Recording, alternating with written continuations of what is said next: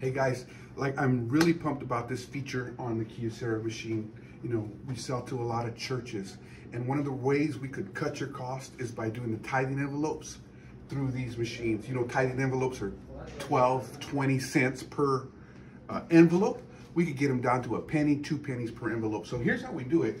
You know, I have it set up. Come on over here and check this out. I have it set up in my Word file. So I have it set up to print from envelopes, okay? So we're gonna print it here on the Kyocera machine, and come over on this side.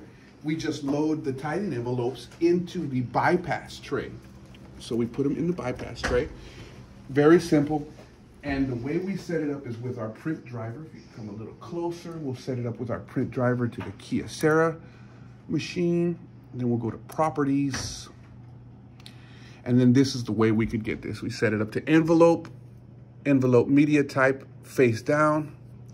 And check this out. I'm gonna print 20 of these envelopes here. Actually, let's do about 10. I don't wanna waste. And you just print it. Come over here, check this out. Look how it grabs it. Oh, I gotta set it up. I gotta answer yes here on the user interface. Look at how it grabs it.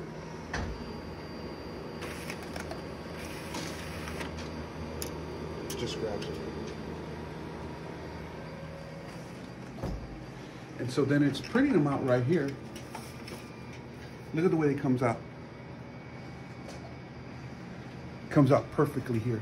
And so if we're doing promotions for giving, we could customize these so we don't have to do bulk orders of 1,000, 2,000 and waste, you know, 500 or 600 of them. We could print 50 at a time, 20 at a time. We could even put people's names on here. Thank you for your support, and individually put people's names. This is a great way to save money for the church and you know, actually bring money back into the church. So you could use that funds to allocate to better things, you know, than just printing, right? So Kyocera,